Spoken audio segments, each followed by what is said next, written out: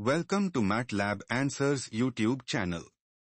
In this video, we are going to see how we can calculate Young modulus from a stress-strain graph. Suppose you have a stress-strain text data file. In the first column, you have strain values and in the second column, you have stress values.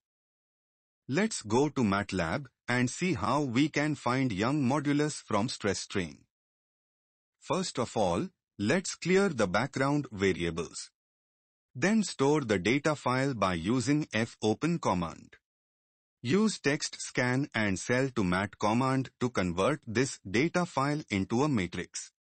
Then close that data file.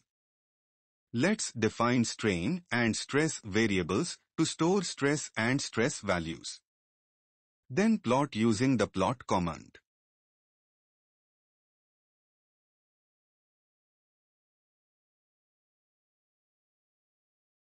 Here you can see the stress-strain graph. In the next step, we are going to calculate the Young's modulus by taking the slope of the linear part of the curve.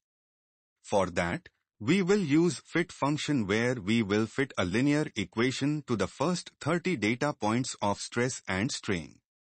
We will use poly 1 and define the lower and upper limits of the linear fit.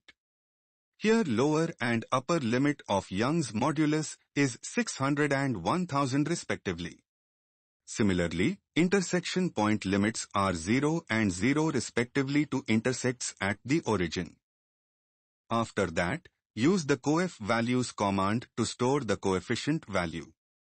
The first coefficient is the slope of the linear fit, which is the Young modulus in our case. Then plot the fit. Let's run the code.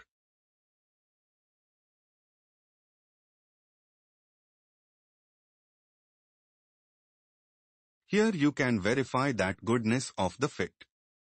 If your fit doesn't follow the linear part, you can adjust the stress and strain data limits or lower and upper limits of the fits. Thanks for watching this tutorial. If you like this video, make sure you like and subscribe to this channel.